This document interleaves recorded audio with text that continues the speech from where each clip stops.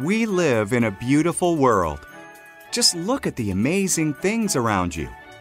Let's go back to the beginning and see what the Bible tells us about how it all began.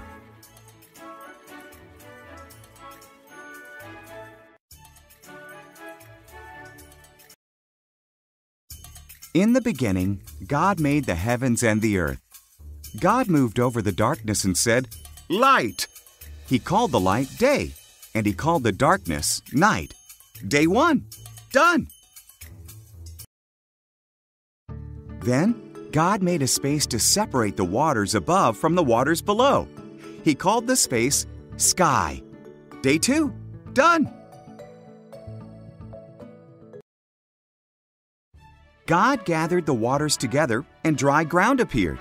He called the ground land and the waters seas. Then he made plants like grass, grain, and trees. Day 3, done.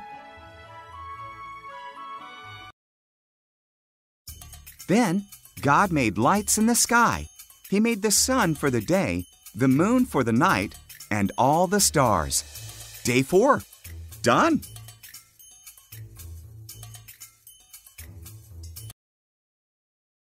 God made fish to swim in the waters and birds to fly in the sky. "Have babies," he told them. "Fill the world with splashing and singing." Day 5, done.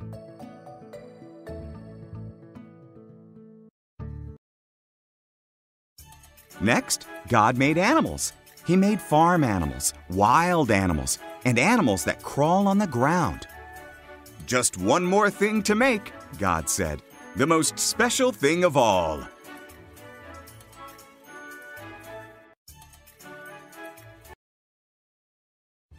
So, in His image, God made man and woman. "Have babies," He said. "Take charge of the world. Care for the fish, the birds, and the animals." Day 6, done.